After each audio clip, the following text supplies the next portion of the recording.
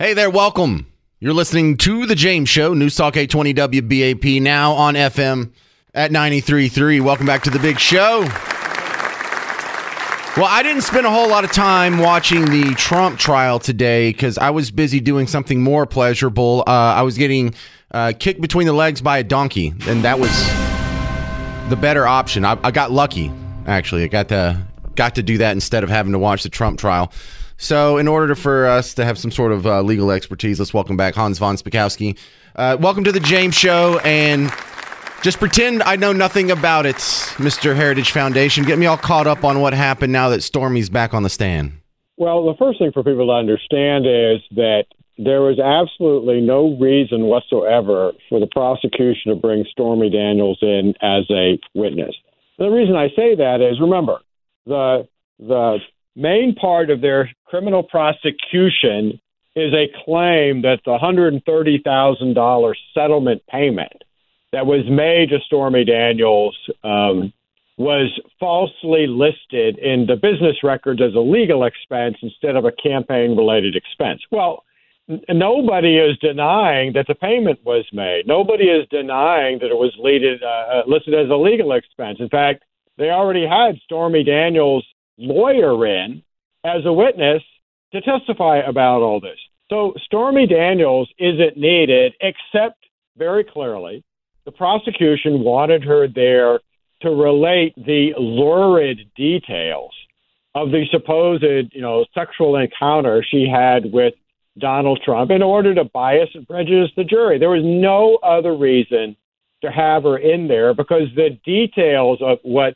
may or may not have happened between the two of them is totally irrelevant to the issue in the case. And, of course, even the judge, this is a very biased judge, even the judge at one point in her first day of testimony said, look, a lot of these details are not relevant. You need to move on, Mr. Prosecutor. But he shouldn't have allowed her in the first place. Well, look, she's a professional. I expect her to be pretty elaborate when describing such things.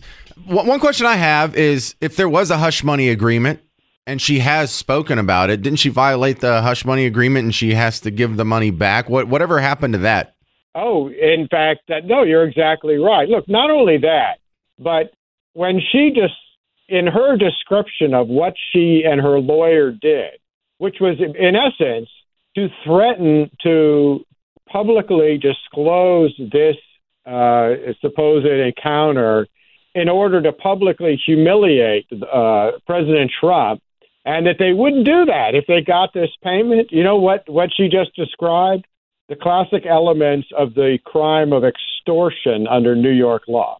If you try to obtain money from somebody in order to, by threatening them that if they don't give you the money, you will publicly embarrass or humiliate them, that's extortion. That is extortion. Yet, she's never been criminally charged, and of course, Alvin Bragg has no interest in criminally charging her. Hans von Spakovsky, Heritage Foundation, thank you very much for your insight here. Continue watching the trial, because tomorrow I'm going to go do something more fun. I'm going to hang out at the DMV instead of watching this trial. Thank you, Hans. Heritage Foundation. Thanks for having me. You guys do great work up there. I really appreciate that. What do you think about that? 800-288-WBAP, 800-288-9227. Look, everything sounds good. It sounds nice, but that's what it sounded like in the other New York trial. And if you think that this is all going to go well and blow over and we can get back to business, I'm starting to smell that he's going to be found guilty here. What do you think? 800-288-9227. It's the James Show, News Talk 820 WBAP, now on FM at 93.3. Hey, welcome to the James Show, News Talk 820 WBAP, now on FM at 93.3. Now, listen, I need you to think about this real hard, and some of you are going to have to call in. About 1% of you need to get out your phone and call 800-288-9227, because let's have this discussion. Let's have some grown-up discussions here. I think Trump's going to be found guilty. I think Trump is in a no-win situation. He doesn't have a sympathetic judge. He doesn't have a sympathetic jury. The prosecution is obviously out to get him. There is some nefarious stuff that happened here. I mean, we have an adult star and the lurid details of an affair, and there's enough of a stink all around it.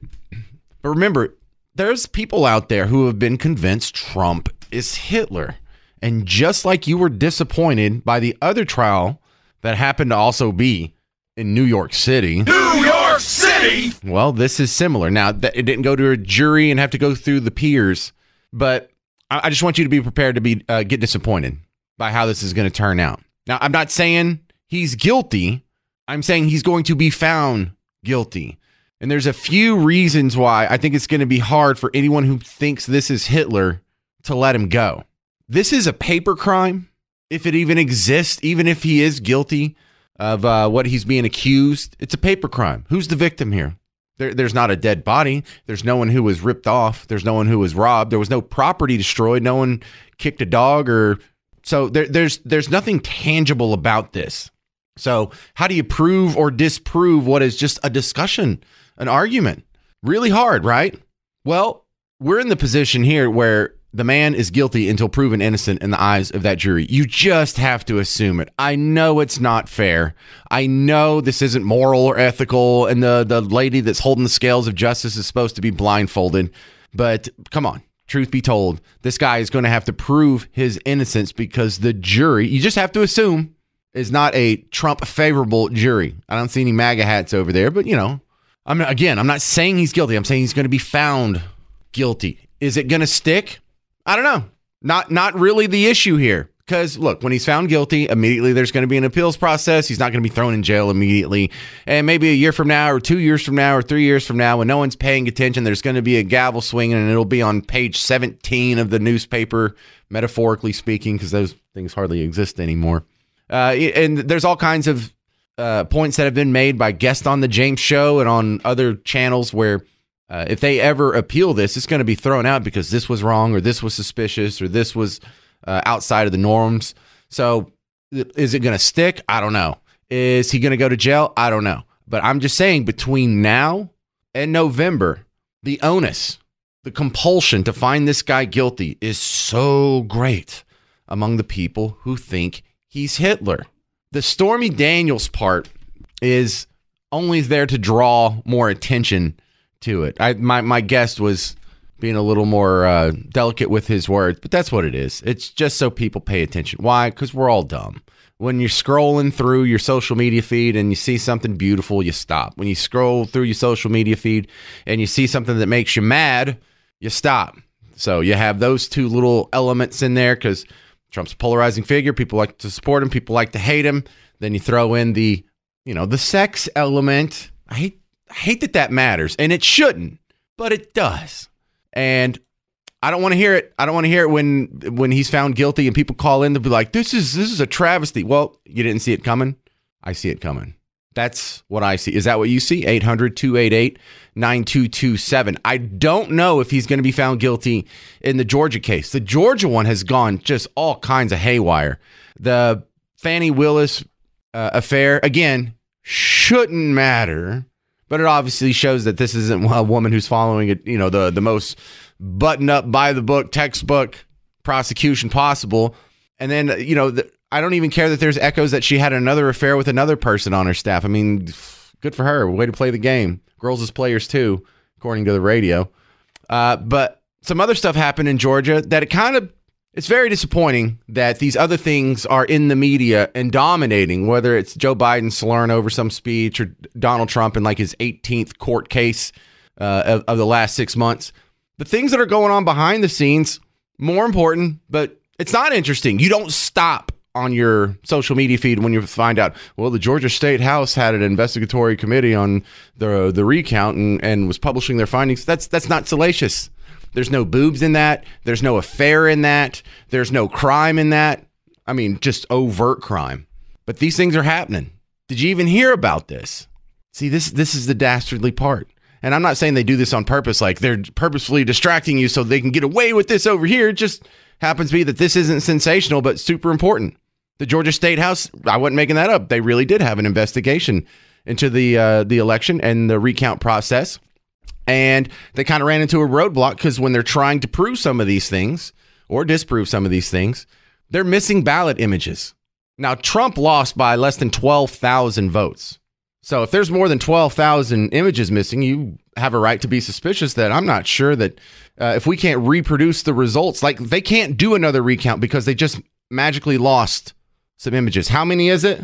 That's the rub. That's why this should be news. If it was 12, whoop-de-doo, right? If it was even 10,000, whoop-de-doo.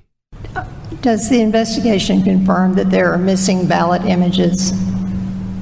Yes. Yes. Do you know why 380,761 ballot images from Election Day machine count are not available?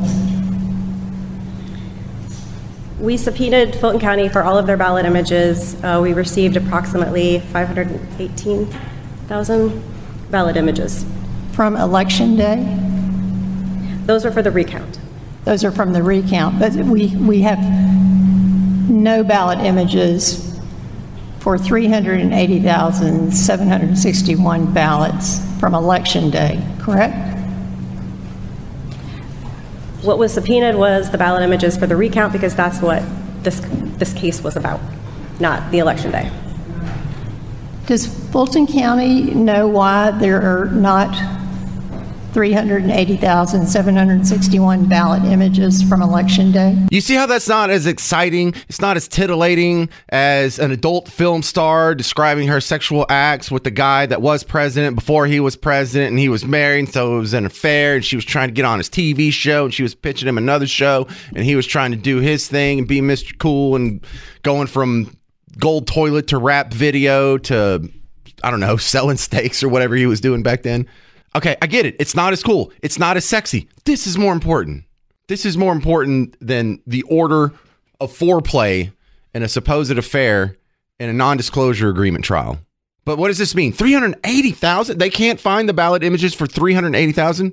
All right, so what we're going to do next on the James Show, because I'm going to force you to go through this important topic here that's being glossed over by the so many other platforms. And I'm going to show you what the reporting was like in January of 2021 when the fuss was being made to begin with about this Georgia election, weird things happening. That's coming up next on the James Show. News Talk 820 WBAP, now on FM at 93.3.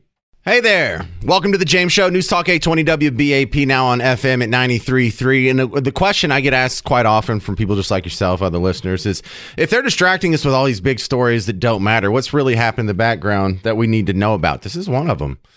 Georgia, the state of Georgia, their state representatives and the House of Representatives headed a committee that went through and they investigated. And this is the dirty little trick that you see over and over.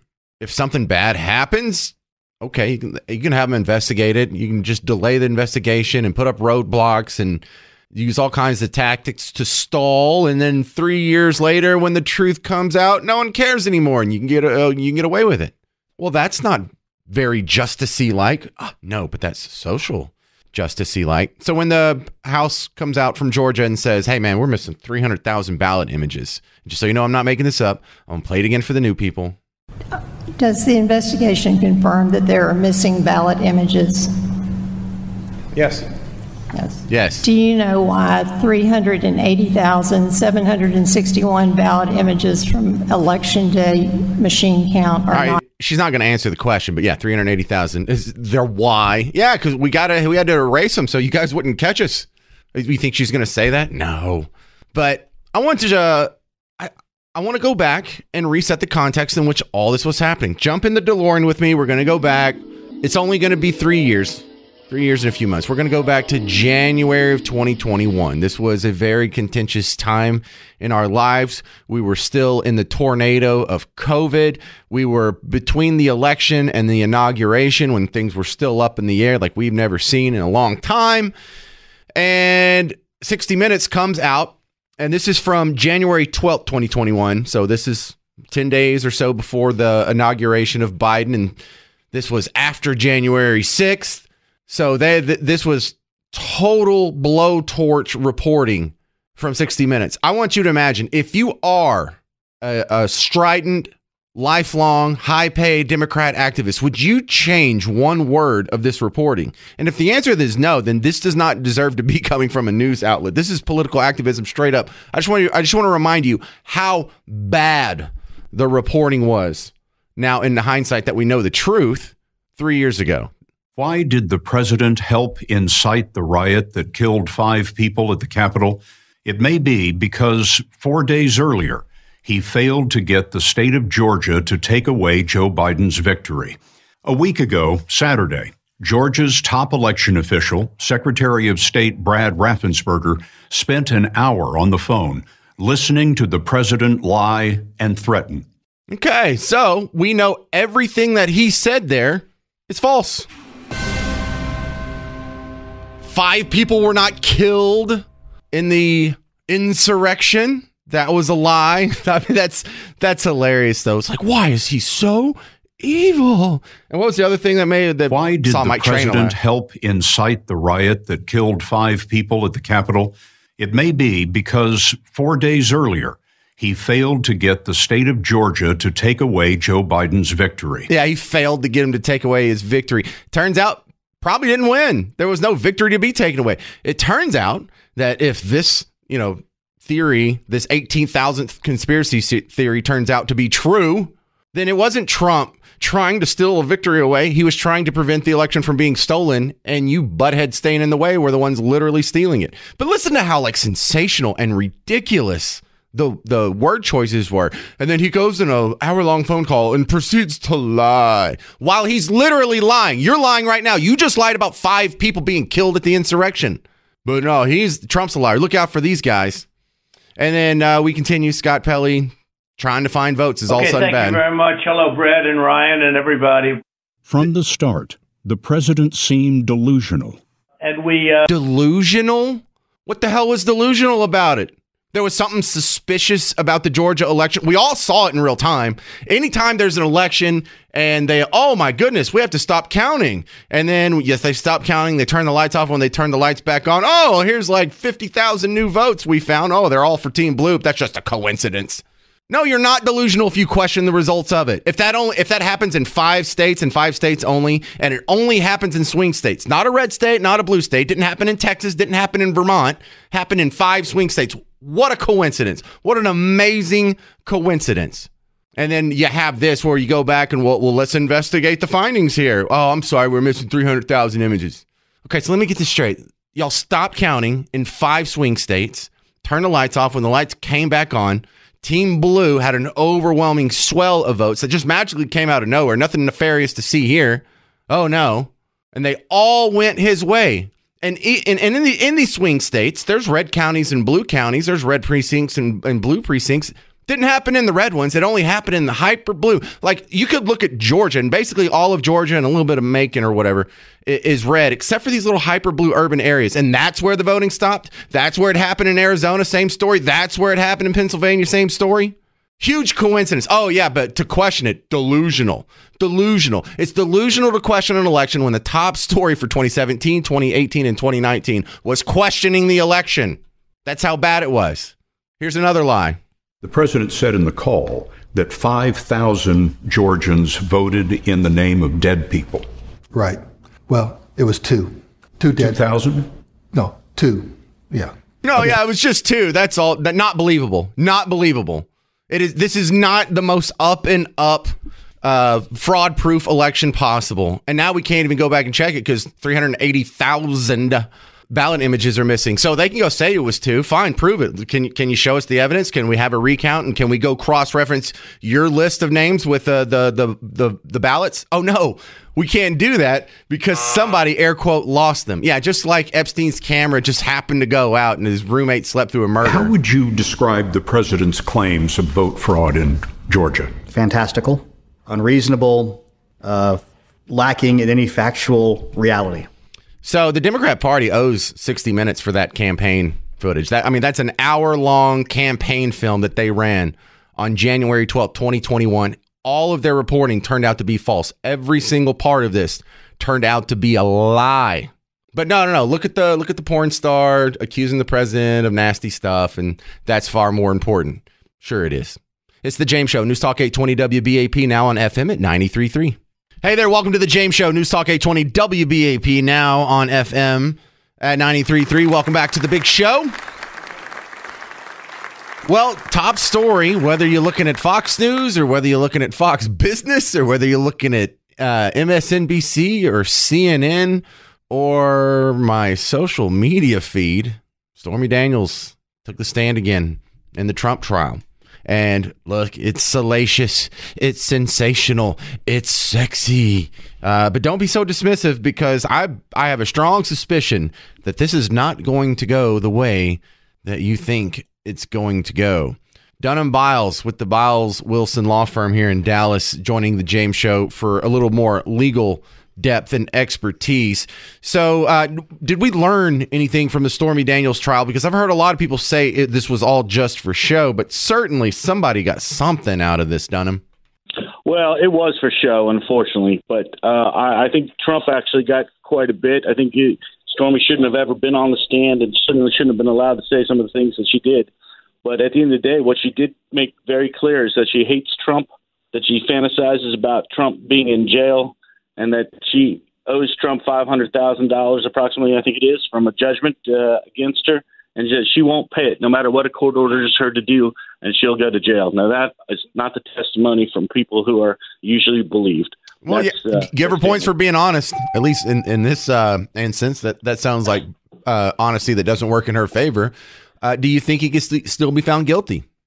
You never know with the jury, and with this judge and some of the rulings he's made, it seems like it's a little bit of a stacked deck. But I would hope that eventually it comes out the correct way, which is, it doesn't appear to me there's any crime even involved in this, much less a felony. So one would hope that if he is found guilty, the appellate court would correct the wrong. Is this one of the situations where it has to be a unanimous jury, so just one person dissenting can save his butt? I'm not a New York lawyer, but I assume the answer is yes. In fact, for guilty, you're going to have a unanimous jury. Really? Because I don't know the differences, because I'm not a lawyer, but I've observed that in some trials a majority is enough to convict, and other ones it has to be unanimous. And I think that if it's unanimous, he has a pretty good chance of getting off on it. But if it's just a majority, there's no way he's going to survive a New York jury of his peers. Well, the good news on that is in no court that I know of is a majority sufficient. And in civil cases, for example, you could have sometimes a 10-2 verdict depending on the place you are. It depends on the state that you're in and what their rules are. But I'm going to guess that it's going to have to be unanimous in New York on a criminal matter. Oh, okay. So, yeah, civil, I guess, is where you get some of the wiggle room there, because that's what he needs. You get a little more leeway, because at most we're taking away money. We're not taking away liberty. So what's next, Dunham? What happens next in this trial? Is there a few more witnesses, or are we about to wrap this thing up? They predicted this would go 6 weeks or so. I don't know where we stand with them, but obviously they have not yet gotten to Michael Cohen, which is it's an odd case when your star witness is Michael Cohen, but they haven't gotten there yet. That's where we're at. All right, so whenever the gavel hits, if he is found guilty, is he going to go to prison right away, or is it going to be delayed pending appeal? And how long does this appeals process take? Like, what happens after the trial? Well, one, you'd have to have a guilty verdict, and then you'd have to have sentencing, which doesn't necessarily mean you'd have a prison term. So we'd have to see how that works out. So we don't yet know. We'll have to wait and see how that process lands up. But I can't imagine that they land up sending him directly to prison. Certainly not until an appeal's done. But you don't know. Well, because things would get really saucy if he gets put in cuffs and taken to prison before Election Day. Yeah, and one has to wonder, some of these cases and the processes being used, whether you're talking about a Georgia case or somewhere where somehow the government is arguing they have rights, which is not the way our system works. We have individual rights, and they want a speedy trial. They rush these trials and attempt to get them before the election. Yeah.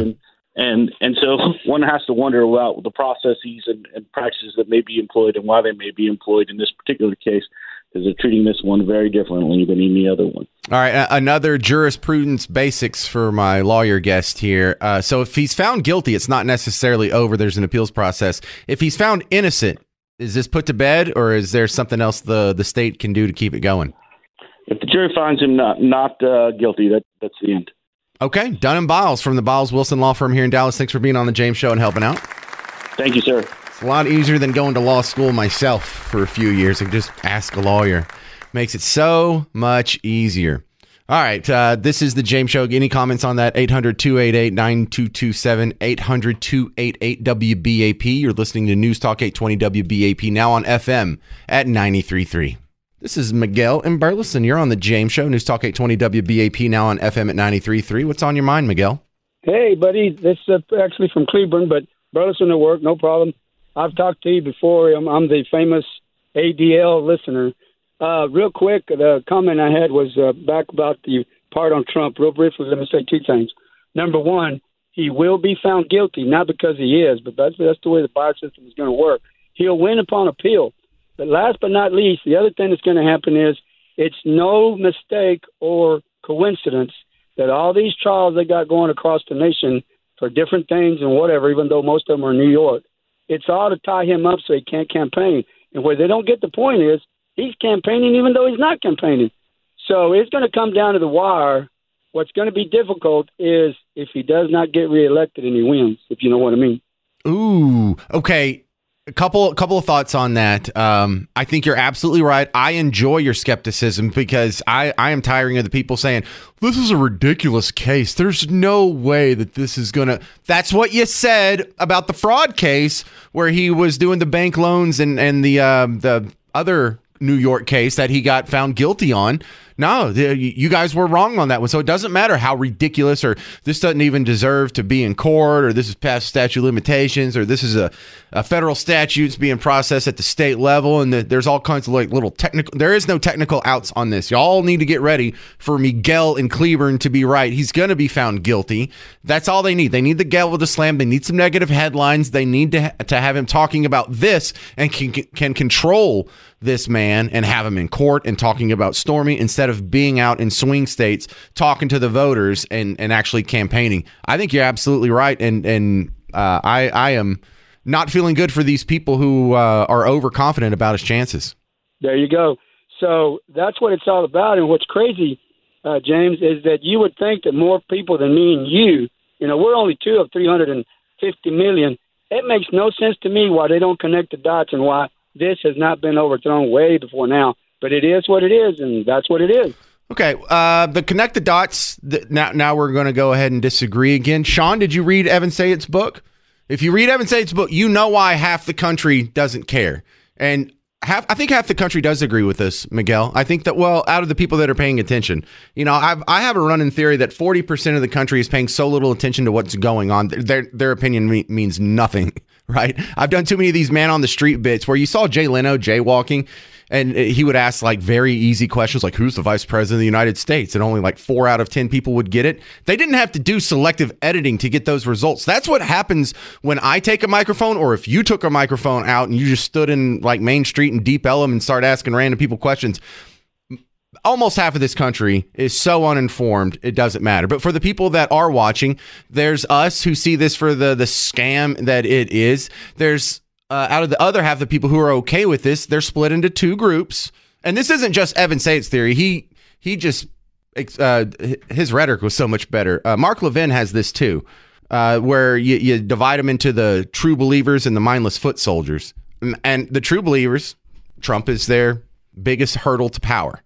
For the mindless foot soldier, Trump's evil, racist, bigot, sexist, homophobe, wants to kill black people and babies and farts in elevators. He's a terrible person. So that's why. And if you thought you were fighting Hitler, you wouldn't care if there was some trumped up charges that were being tried at the wrong level. It's a federal crime being charged at the state level, or we have an activist judge. If you thought you were fighting Hitler, you wouldn't care if the charges were legit. You would just want to put this guy in jail because that's what justice, that would be good for the country. That would be good for the planet. That'd be good for humanity, period. And so once you've just whittled down and sharpened to a razor-like consistency their hate for this man, then you can understand why they would not care about all these obvious injustices that are being done to take him down.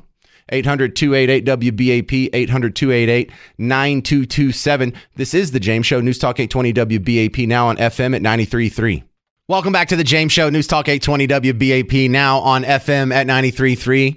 Stay put, coming up in about this time, an hour from now, where we're going to be doing First Impressions with my buddy Del Poland. That's where we review the first episode of 2 TV shows, and then we tell you if the rest of the series looks any good just based on that one. So stick with us. Plenty of good reasons to do so.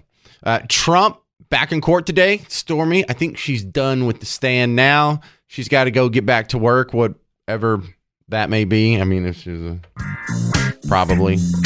And I'm trying to just set the table here. I don't want you to be shocked. I don't want you to be surprised. I don't want you to be outraged and call on the James Show the next day. But I'm just smelling that there's a very strong likelihood this man's going to be found guilty in this Stormy Daniels case.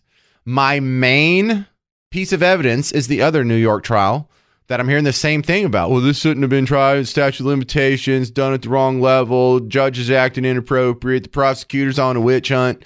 How'd that work out?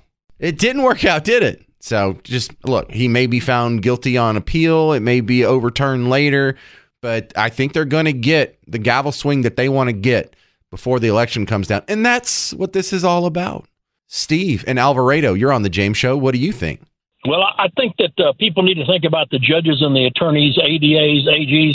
They all took an oath, put their hand on the Bible to uphold the law, and they operate under that oath every time they go to court. I believe Trump has a really good opportunity to take them all to court on perjury. They lied. They aren't upholding the law. Who? Are you talking about just the judges? Judges, attorneys, ADAs, assistant ADAs, AGs, anybody who took an oath with their hand on a Bible to uphold the law, if they're doing something illegal in court, they're lying.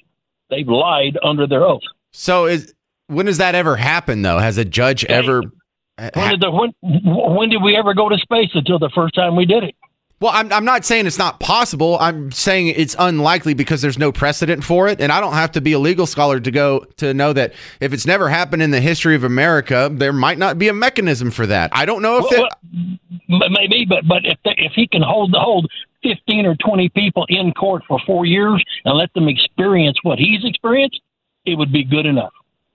Run him through court, run him through court, run him through court. I'm not saying you're wrong, but Steve, you got to remember half the country hates this guy so much. They think not only is the judge acting okay, they think he's a hero.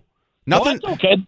That half of the earth, the world, the United States can think that way. I'm just giving him some ammunition that even if it were just simply said instead of done, it would have to throw some fear into people's mind, because you know this guy in New York, Bragg, you know he's lying. Oh, yeah. Definitely.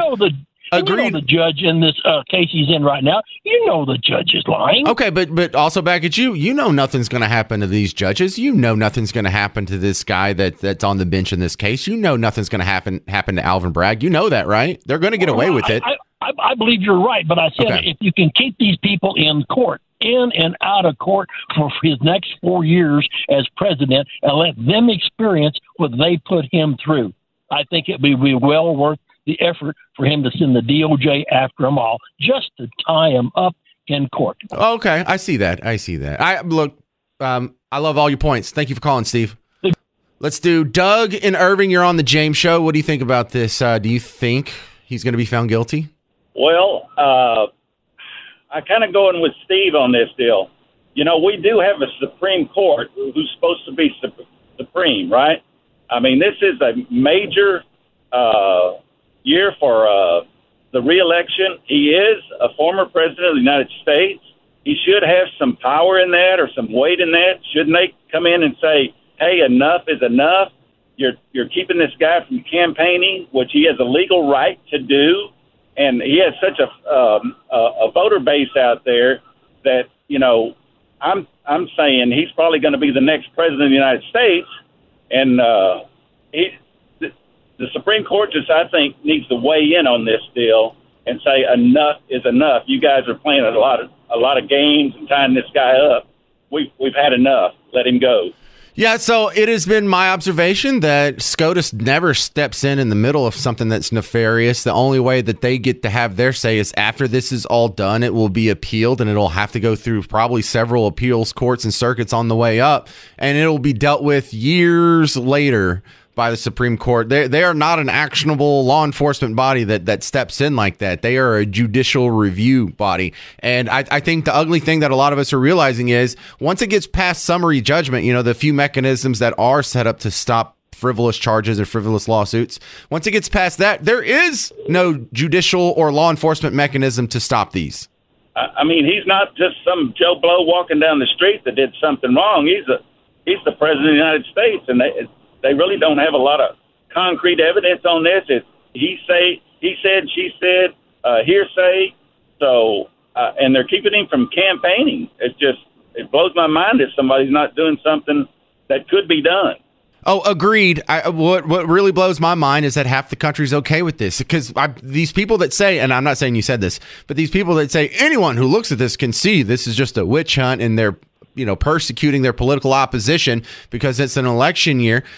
So half the country, either they don't see that or they see that and they're okay with it. And I think that's the much bigger problem, is how absolutely brainwashed half the country is. And that was the big lesson we learned from COVID. There's about 40% of this country that could be convinced to do anything. They can be convinced to wear a mask when they're alone in their own car. They can be convinced that, well, we've got to shut down churches and the freedom of assembly and the freedom of speech and the freedom of the press because it's an emergency. It's like, would you just go through the First Amendment and say we're going to revoke everything in here? That was the COVID action plan. It's like, what's the opposite of the First Amendment? Let's do that. And so if half the country's okay with that, I am not shocked in the least that they're okay with this Stormy Daniels trial or the Letitia James or the Fannie Willis or whatever, all the Hunter crack smoking prostitute videos. They don't care. Well, I know. Right? That's my 2 cents. You got a great show, buddy. Well, I think that's good. That's the proper response. Well, I know. And that's exactly how I feel. You personified that perfectly, because that's my response. Well, I know. What are you going to do about it? I don't know. I can't talk sense into half the people in this country. They're not all listening to my show. I can deal with a few people in my orbit, but I mean, there's nothing any of us can really do except for if we all just converted one person, like the person next to us, that friend that you have that's a Democrat or a liberal or whatever, he doesn't know what he is. You can convert one person. That's all we can ask. It's the James Show. News Talk 820 WBAP, now on FM at 93.3. Hey there, welcome to the James Show. News Talk 820 WBAP, now on FM at 93.3. All right, well, we all have a lot of questions about the trial, some that just came up in the last hour. I'm going to ask my next guest, Jeremy Rosenthal. And Jeremy Rosenthal, you've been on the show quite a bit here, TexasDefenseFirm.com. What is the mechanism by which a judge could be punished or somehow reined in if he's acting in a corrupt manner? Because that's what a lot of the people calling today and in previous shows, they're saying, look, this guy's out of control. They're not following the law. They're just making it up as they're going along. What they're doing is unethical, illegal, immoral, whatever. Is there anything set in place to rein in a rogue judge like this? Elections, voting them out of office, that sort of thing. You can file grievances, complaints. I find appealing judges and getting them reversed is a good way to get their attention. But there's nothing like a good old-fashioned election. In New York State, I don't know if the judges are elected there or not. They're all somewhat politically connected in some way, shape, or form. Some states have a 10-year up-down vote. But, I mean, a federal judge is a lifetime appointee. This is not a federal judge. So take their job away. That's how you do it, at least in Texas. And so the pragmatic answer is not a whole lot can be done. Like maybe after he's already found guilty and there's the appeals process, something could happen, but there's nothing that's going to stop this train is what I'm hearing. Not like that anyway. I mean, not in that manner, but yeah, no, you're the bingo. I mean, you're right on the money. It's you've got to deal with what you have in front of you. I'm keeping up with this trial as best I can, obviously. And so it's hard to know. I mean, we're not in the courtroom. There's no cameras in the courtroom. So it's really hard to kind of see what's going on. Apparently it was a pretty fiery day with Stormy Daniels. Anytime she was on the stand on Tuesday, they took a full day break. Anytime you give another party, I hate it when a witness is on the stand overnight, because generally what happens is the witness is going to come back and remember a whole bunch of things that they didn't remember the first day, or the other party's just going to dig in and light them up. And that's kind of what happened. So it was a really fiery morning, followed up by some more accountants and money people and bookkeepers. All right. So Trump's team has now twice filed for a mistrial connected to the Stormy testimony. What's going on there? Was that a shot in the dark, or should that have been ruled a mistrial? What do you think? A shot in the dark. What happens is you end up on the defense side asking for a whole lot of mistrials, and sometimes that can be really confusing to a jury. But in Texas anyway, if we want to do what's called preserving a record for appeal, the law requires me to object and object and object until the judge tells me no. If a witness says something improper or they say something that's out of line, I object. The judge sustains it. I ask the judge, all right, now, Judge, can you tell the jury to disregard that, as if that worked somehow? And then the judge will say, okay, the jury shall disregard. And then my next step, if I don't ask for a mistrial, I actually don't preserve my right to appeal. I don't expect to win a lot of those. And frankly, I don't want to win a lot of those because the trial may be going just fine, or you just want to get the thing done. But it's pretty common to see a lot of these things.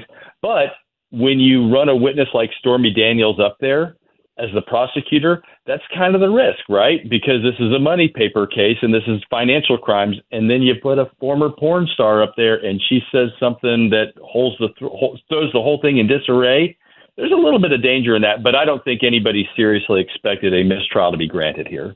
Well, we covered the judges. What about these prosecutors? Maybe the judge is just running his court in the way he sees fit with nothing illegal, but is there anything that can be done about these prosecutors just trumping up charges like this? Alvin Bragg is an elected official. He is somebody who is put his chin out there, right? And when you're in a venue like that, I mean, maybe bringing charges against Trump is kind of him playing to his base, and maybe that works really well with his voters. There are more and more rules that govern prosecutors, and it's a function of a lot of these Netflix documentaries, a lot of from the Innocence Projects, things like that. So there are more rules now than ever that kind of govern what prosecutors can and can't do. But as is with the judges, as is with prosecutors, they're ultimately answerable to the voters, and that's the singular best way to get their attention, right? Is to threaten their job, threaten their dental insurance, and it's the voters that can do that. Well, that doesn't leave us a whole lot of hope down here now, does it? Thank you very much, Jeremy Rosenthal, TexasDefenseFirm.com. We might have to have a segment on the Innocence Project one day. Good stuff. Happy to do it. All my lawyer friends have opinions on them. I'll be interested to hear Jeremy's thoughts. You can find him at TexasDefenseFirm.com. Coming up next, now that the Gaza protests and encampments are sort of dying down, or at least they're not as stylish and hip as they were a week or two ago, let's look at the aftermath. Who did it right, who did it wrong, and what lessons can we learn from Ron DeSantis? Coming up next on The James Show. News Talk 820 WBAP, now on FM at 93.3.